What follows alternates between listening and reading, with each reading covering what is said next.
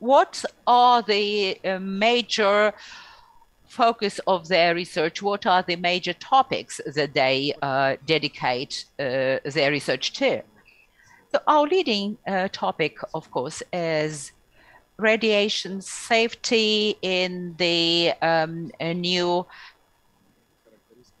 safe confinement, NSC, characteristics of corium. We study their characteristics, their properties, their behaviors. We also use this information to design certain projects or project solutions for phased extraction, or shall I say, retrieval of such materials from the confinement. We also work extensively to model environmental impact of these materials. And we study the impact not only on the personnel of the NPP, but also potential populations in the exclusion zone. We study water's physico-chemical composition of water in the confinement. And we know that some of the areas in the confinement were flooded partially, and that's an issue for radiological research teams as well. Denis? I can tell you about the reserve. We've got a number of research tasks. For example,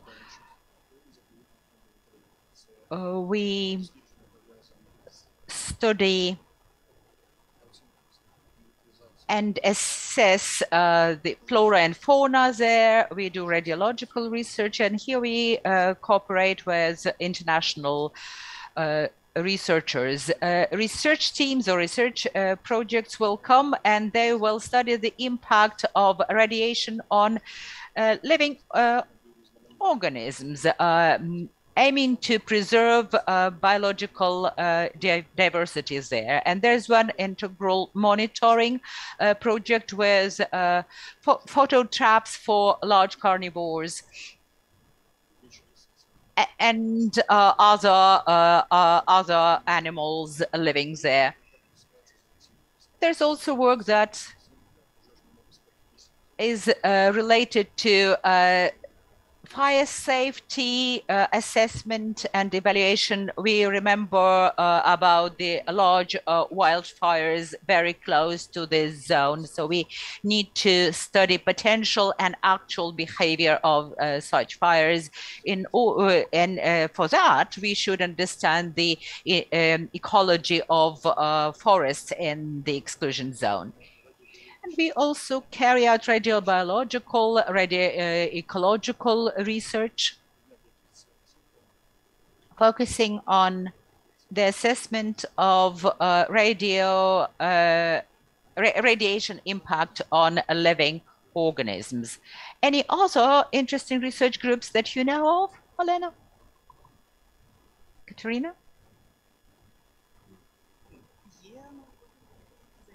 Yes. There are several research teams dealing in radiobiology. We've got a very good school of radiobiology in Ukraine, which is absolutely natural and reasonable, because we know that radiology, our radiobiology did not start with Chernobyl. It was launched back in 1990s. But the disaster at Chernobyl provided great impetus for radiobiological research of that scope and that intensity.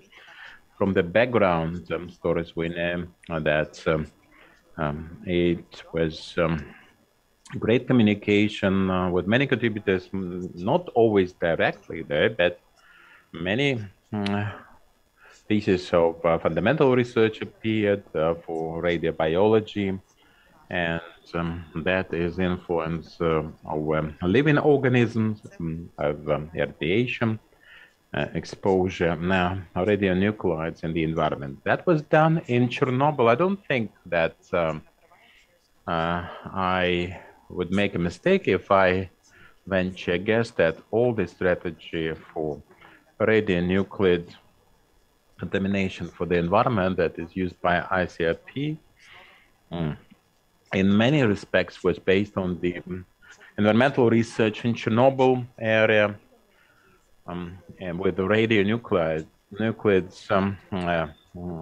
contaminating the northern hemisphere with the radionuclides.